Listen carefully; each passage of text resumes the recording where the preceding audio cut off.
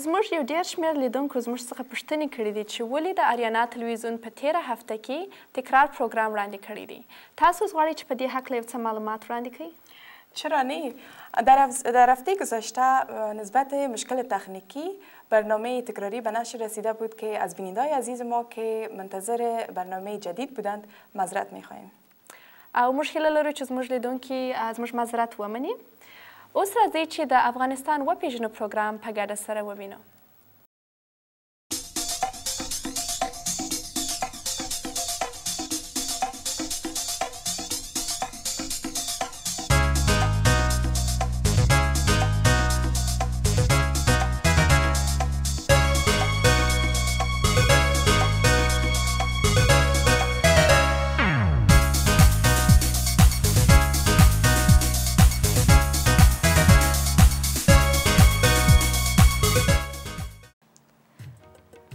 Binandagon Aziz, thank you for joining me on another week of Discovering Afghanistan. We're going to put aside a week of provinces and get through the cultural aspect of Afghanistan. My Ramazan, or Ramadan, is a very special month for over 1 billion Muslims around the world and the Muslim nation of Afghanistan. It is a time for self-reflection, devotion to God, and self-control. But why do we follow the month of Ramazan? What is the point? Some of the Afghan and non-Afghan youths may have a strong misconception of the month of Ramazan. The misconception that it's just a month of fasting, it's just a month of not eating, but it is far deeper than that. Fasting is only one part of Ramadan.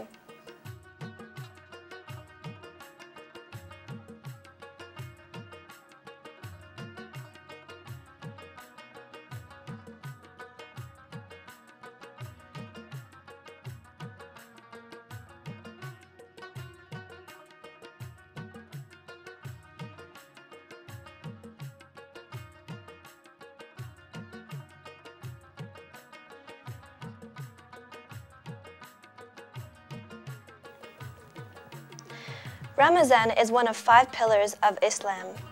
The first pillar of Islam is faith. There is no God worthy of worship except God, or as we call it in our language, Khuda, and Muhammad his messenger, peace be upon him. The second pillar of Islam is prayer. Salat, or as we call it in our language, namaz, is the name of the prayers which are performed 5 times a day and are a direct link between the worshipper and God. The third pillar of Islam is fasting. In the month of Ramazan, all Muslims fast from first light until sundown, abstaining from food or drink. The fourth pillar of Islam is zakat, the necessity for all Muslims to give charity. And the fifth pillar of Islam is pilgrimage, or Hajj. The annual pilgrimage to Mecca, the Hajj, is an obligation for only those who are physically and financially able to perform it.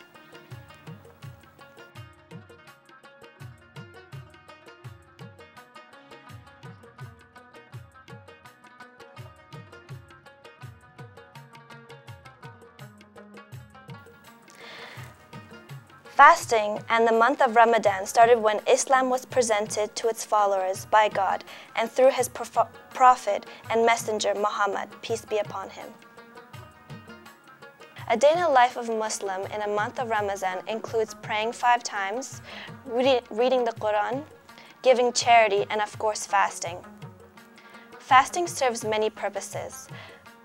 While a Muslim is hungry and thirsty, they are reminded of the suffering of the poor. And in this most sacred month, fasting helps Muslims feel at peace that comes from the spiritual devotion as well as kinship with fellow believers and mankind.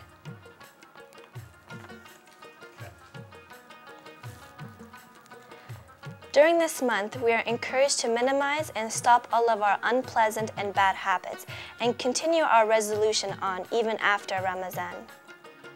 A day of fasting can be easily destroyed or broken by one of the following: the telling of a lie, slander, gossiping, a false oath, greed, eating or drinking deliberately, or not praying.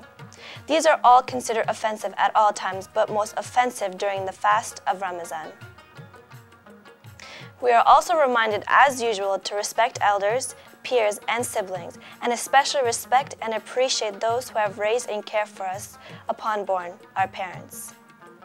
Most importantly, it is a month of prayer and having better, closer connection with God. I hope this show gave a little better of an understanding to our youths regarding the month of Ramazan. UBC, SFU, and all colleges in their lower mainland have provided rooms for the Muslim students all day for prayer. For more information, please contact your Students' Muslim Association. We also encourage elementary and high school students to contact their student council and ask them to provide a prayer room for the month of Ramadan. Ruza wa namaz shama qabul bashe. Thank you and God bless.